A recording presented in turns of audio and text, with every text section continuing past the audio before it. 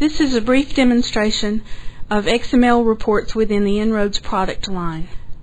Go to En-ROADS Tools, XML Reports. Notice that you have a pull down where you can choose the type of En-ROADS data that you want to report on. You can select geometry, station base, station offset, clearance, stakeout, legal description, or surfaces. For this demonstration, I'm going to generate an XML report of my geometry. So I'm going to select geometry. The geometry report dialog will appear.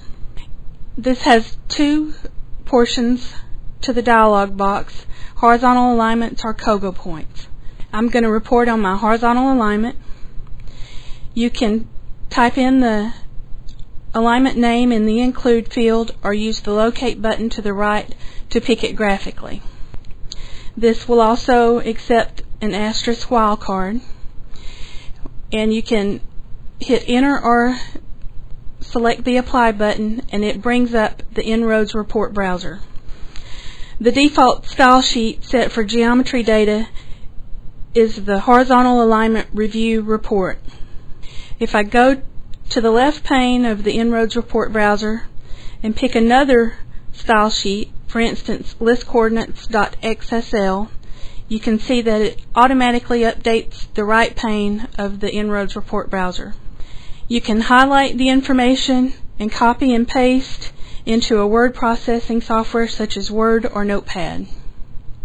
You can right-click on the style sheet in the left pane and set it as the default for your geometry report if that's the one you're going to be using more than others.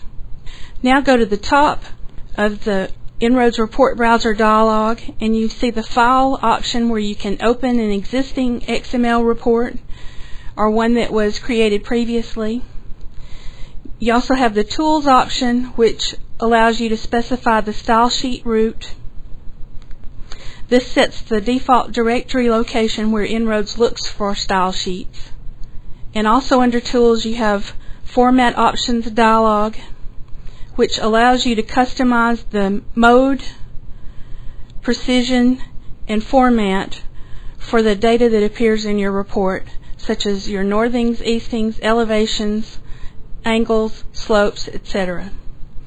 This concludes our demonstration on En-ROADS XML reports.